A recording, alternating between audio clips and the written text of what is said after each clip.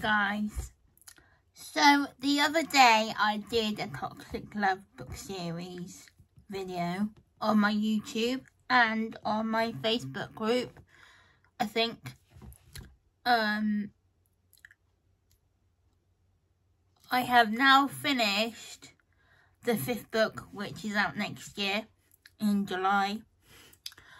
And I thought I would be done. I would be completely finished, completely, yeah. So,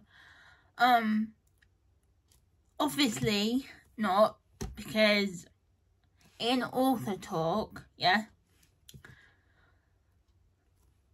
Chloe and Marco and Tyrone and Darcy and Kane are still talking to me. So I have no choice. They want their story to be continued. So obviously the Toxic Love series is continuing with book 6. Obviously I don't know how many books it's gonna be now, because I originally confirmed it to be 5 books and that is it. I wanted it to be done, and when I did Darcy and Chloe, that was like a spin-off to celebrate 10 years of Chloe, and then I turned it into a book series, me, and then I finished the 5th book not so long ago, ready for next year. I am currently typing it up right now, but obviously the characters want their story to continue. I mean, I don't know. So this is really annoying because, like I said, I confirmed it to be 5 books, and now it's going to be like, I don't know how many books, but book 6 is coming. I don't know when, I don't know what year, I don't know what month, and I don't know what day, because I have actually confirmed the 2025 books like next year, which is what I'm writing. I'm writing the 2025 books ready for next year. Because I think my problem is that I write too fast, but obviously it's the characters that write the story. Well, they tell me what to write and I just put it on paper, and that is author talk for you. I'm not nuts, honestly. I'm not nuts. I'm not weird. Well, I don't think I am. I don't think I am weird. But the characters tell me what to write, and then I put it on paper. So, obviously, Chloe wants her story to continue, which is fine. I mean, it's a little bit annoying, but I have to do what the characters say, if that makes sense, because I'll tell you something. When I did Darcy and Chloe, I didn't want to see Ty ever again. When I finished that book, I didn't want to see Ty ever again. He really pissed me off. And then I decided to do a 3rd book, me, because, I'm just me. And then I made it so he was shot, and then somehow in the middle of writing it, he's alive. That means he wasn't shot in the first place. So it's a bit of a twist, So it's a bit... When I finished I Want a Happy Ending, my feelings for Ty changed. I really like this guy. He's changed, and he is like the man of my dreams. He's like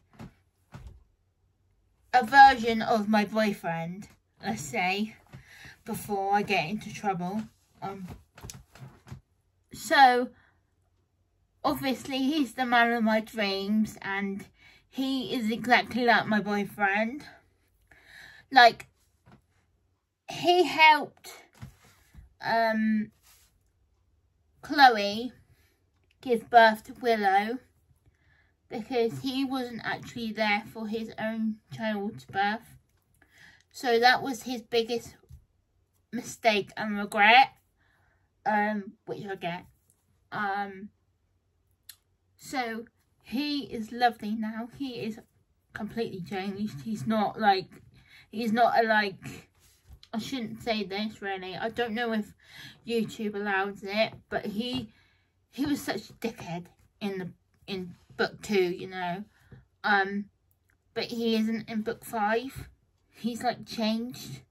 He's like, in book 1, yeah, he was lovely and charming and handsome until Chloe found out that he's lying about his age. So they break up. A lot happened between in 10 years, you know. And Chloe was married to Ty when she was 20. Ty assaulted the guy because he thought he was flirting with Chloe in Boots. And yeah, so oh my days. So it looks like I'm writing books until I actually retire, and it seems like I'm not gonna retire because, you know, I'm coming up with stories every single day and it's really annoying. Like, I have so many people talking to me in my head, and that is author talk. That is author talk, guys. So obviously it's gonna happen because it has to. It's gonna happen. I don't know, like I said, I don't know when, and I don't know what year, but possibly 2027. Obviously I haven't done that yet, but yeah. So yeah, it's really annoying, but it's cool. I mean, if they want their story to continue, then, you know, I gotta do it, I guess. They won't leave me alone anyway. If I didn't do it, they wouldn't leave me alone. So, yeah. So, this is book 1. This is the reason why I did this. And then the ending changed to on Darcy and Chloe. And then this is like the 4th book that's just been released in August. So yeah, this was 10 years old in 2023. So technically it is 11 years old now.